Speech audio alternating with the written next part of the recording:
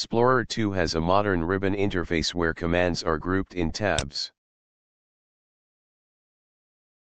There is also a traditional menu bar that shows all the commands. Some advanced commands can only be accessed from the menu. This one exports program settings. Let's switch back to the ribbon. To find any command, use the Command Finder tool.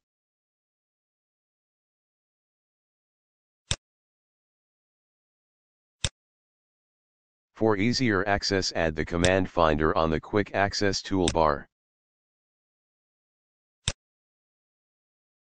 To find a command, type a few keywords that describe it.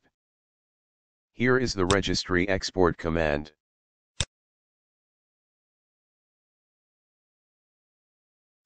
With the Command Finder tool, you can reach for any command whether it appears on the ribbon or not.